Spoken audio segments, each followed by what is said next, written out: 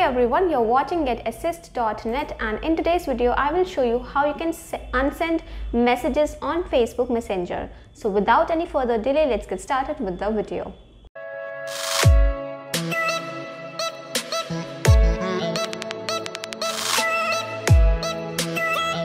Alright, if you have mistakenly sent any message to someone on Facebook Messenger, there is a way to unsend that message that I'm going to show you right now. So for example, that's the message that I have just sent to this contact on Facebook Messenger. Now to remove this message and to unsend it, you have to long press the message and then you will get the option to remove it at the bottom right.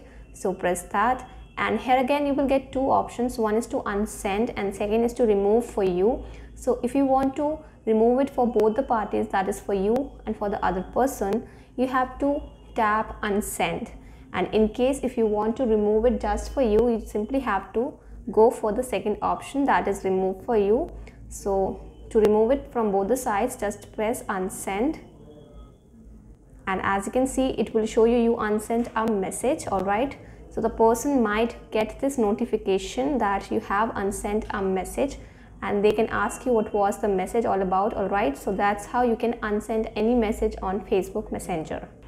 That was all for this topic. If you found this video helpful, don't leave without subscribing, and you can ask all your doubts and queries in the comment section down below. For more tech related content, you can visit my website, that is GetAssist.net, where I post similar content.